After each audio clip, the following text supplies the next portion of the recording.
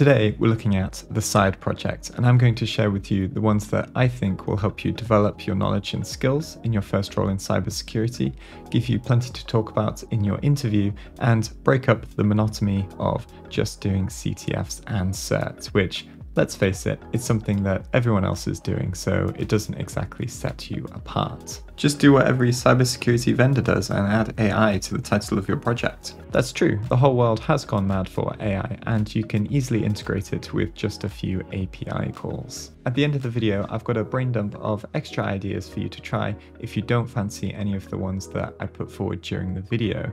And of course, don't forget, it's your project, your time, so of course, your choice. Choose something you find interesting over something optimal. If you tried one of these projects already, then let us know how it went in the comments below. And of course, if you have an idea for a project but I've not covered it, then feel free to share that too. As always, if you enjoyed the video, feel free to like and subscribe, and let's dive in. Let's start with projects for those that want to enter the world of network penetration testing. An old colleague of mine actually gave me this idea, as it was something that he built to save a ton of time during a pen test that he was working on. So our first project is this, a tool that scans for open SMB shares, connects to them, and then checks the files and scripts inside for hard-coded credentials. This is useful because when you're doing a pen test inside of a large network, you won't have time to check every share manually, and it demonstrates a bunch of different scripting skills, especially when it comes to having to understand how to handle connections, errors, files, and regex. And if you want to go the extra mile, you can easily implement things like throttling, file size checks, limits on how many directories the tool will go to, limiting the types of files that it checks, logging. You can really go to town with this, and it's something that will be useful again and again. And obviously, it will give you a ton to talk about during your interview. My second project would be a C2 server that you can use to assist during your pen tests. You can work on hardening it, making sure that it has robust authentication and authorization, and have it host files or catch reverse shells for you. This is extra useful once you've stepped outside of the world of CTFs and you don't have a VPN to everything that you need to access. And finally, if you feel like you're not quite ready to take on a project yourself, maybe check out Joe's Learn by Doing Command and Control with Python ebook. This is a great place to start, as you can build on this project as your skills grow.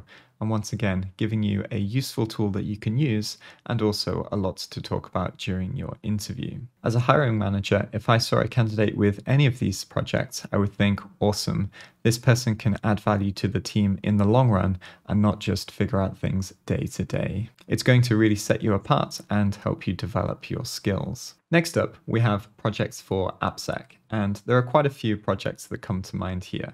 If you're more interested in offensive web app pen testing, then creating things like Burp Suite or browser extensions, or building web shells in specific languages for specific targets are a good place to start. For extensions, you can look at what makes your workflow easier and more efficient, or expand on existing extensions to make them more flexible or useful in different scenarios.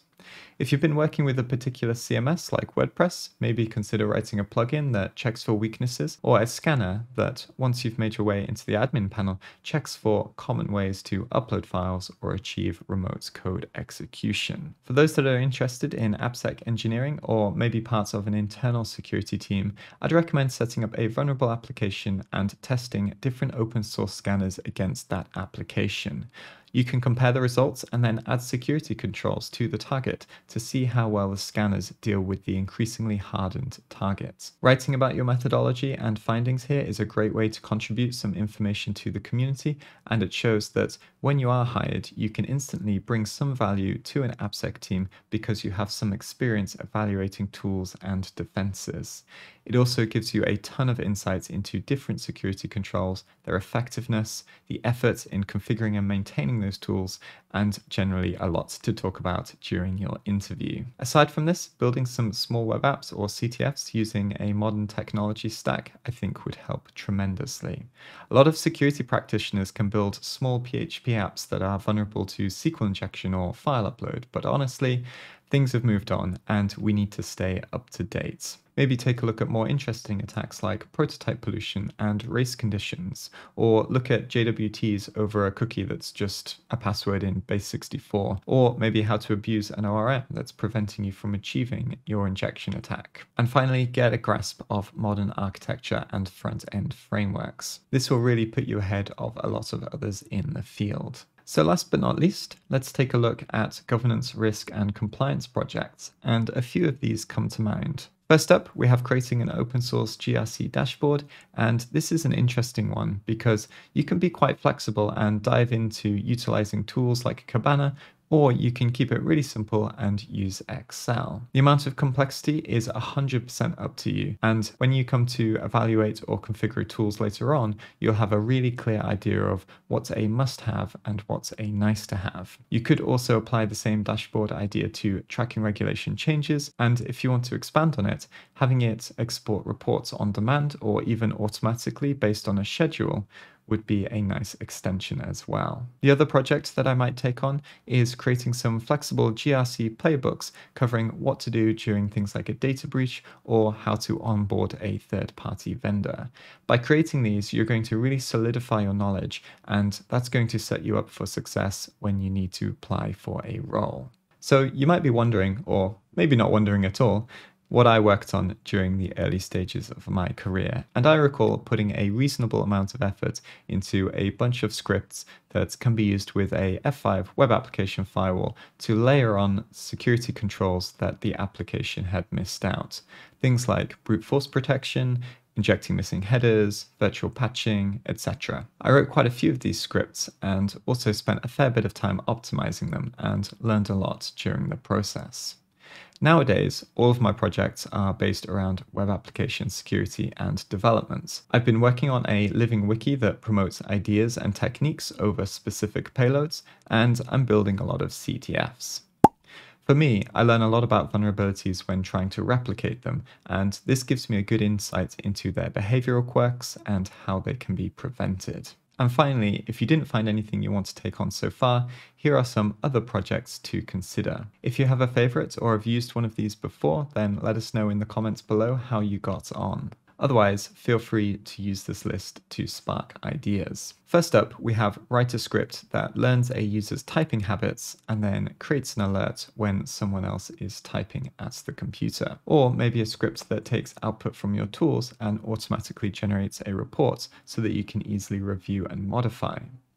A tool that looks for IoT devices on the network and then automatically checks for default credentials, basically the same as the Mirai botnet, or creates Metasploit modules for known exploits or unstable POCs that don't already have modules created for them. You could build a script that monitors for changes in target web applications, or a payload generator and bonus points for being able to pass in characters that are known to be filtered to whittle down the results to list only ones that are useful, or maybe an updated version of Foxy Proxy where you can set the scope inside the plugin itself to route traffic based on that scope rather than inside your proxy. Your side project doesn't have to be entirely novel. You can work on things that you find interesting or expand on things that already exist. So that's it for this video. I hope this gave you some ideas on how to get started with your next side project. Don't forget to make it easily accessible so that you can share it during your interview, and personally, I'd prioritize picking something that I was interested in over anything else.